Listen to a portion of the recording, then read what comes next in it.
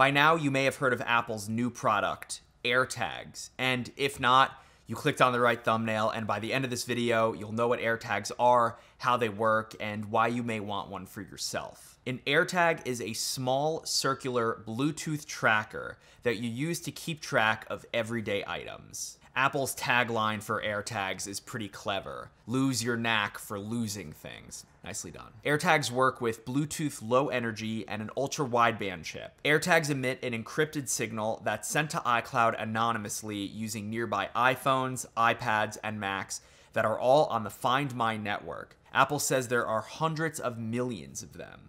There's a good Wired article. It's a deep dive on how this works. I'll link it below if you want to read it. I got my hands on AirTags and a few accessories, and I'll walk you through the setup process and how it all works. AirTags come in a pack of 4 for $100 or 1 AirTag for $30, and you can engrave them at no extra cost. They come wrapped in plastic, and they have this pull tab that lets the battery make contact and powers on the AirTag automatically. If you had a Tamagotchi back in the day, the nostalgia is definitely here. The AirTag will play a chime indicating that it's on, and then your iPhone will automatically try to pair with it. Just like AirPods. You have to be on iOS 14.5. The setup process is so simple. Apple has a list of names or items you can choose from, like backpack, keys, luggage, or you can create your own. In this case, I chose backpack. You press continue, and then you get confirmation that your AirTag will be tied to your Apple ID and phone number. Press continue again,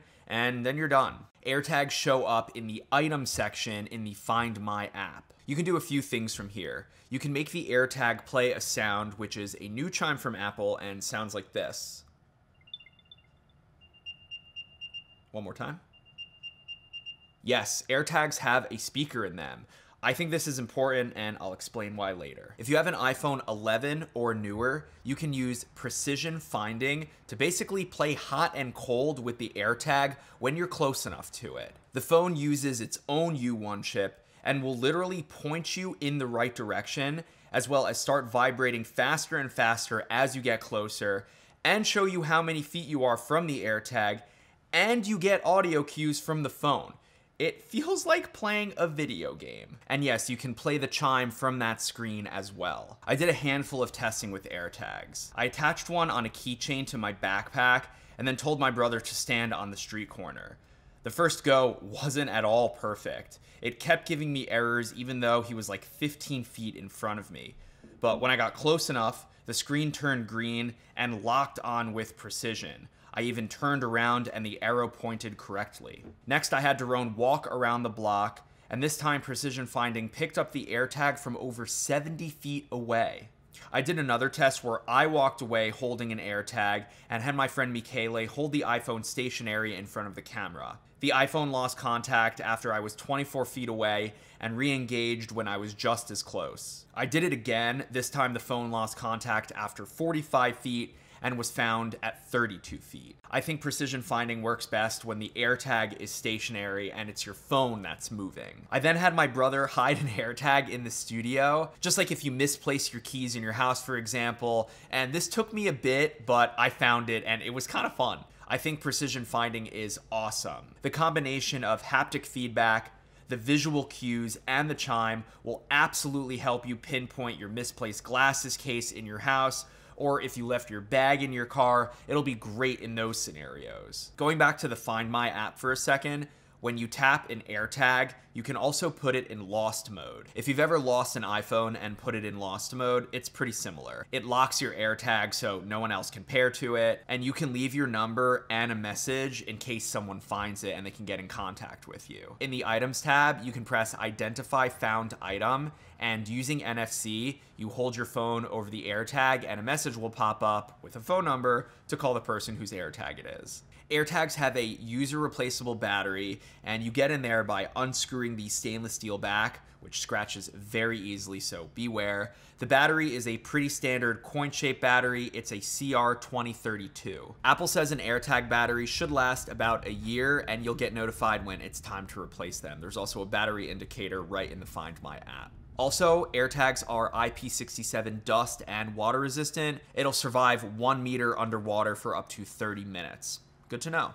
I think AirTags are a great idea, and you can get pretty creative with where you put them, like in a Pelican case while traveling, or in the inner zipper pocket of a satchel, or in your sunglasses case, or attached to a custom Tom Sachs boosted board remote, or gorilla taped to a really important drive, or in one of your favorite hats. Yes, there's an AirTag in here. Maybe you can attach one to your pet's collar if you have like an outdoor cat or a dog that loves to roam in the backyard. Of course, it'll make sense to attach one of these to your luggage, to put one on your keychain. Those are obvious. But what's stopping a thief from unscrewing the back and taking out the battery, or just unclipping it from your bag and tossing it in the garbage? Yeah, it's better to have an AirTag than not to have an AirTag, but these aren't theft proof. But if you're prone to losing stuff and you have an iPhone, you should definitely get one. It'd be cool if there was motion detect mode in AirTags. Let's say you hid one in your bike somewhere and a thief stole it and started riding away.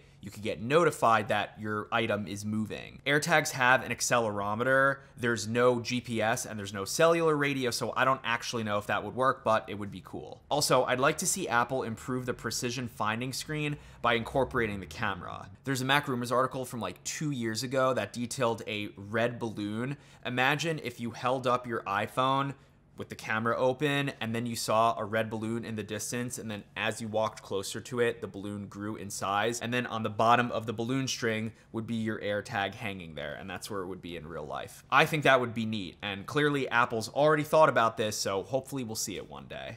Also, how is there no adhesive or built-in keychain loop?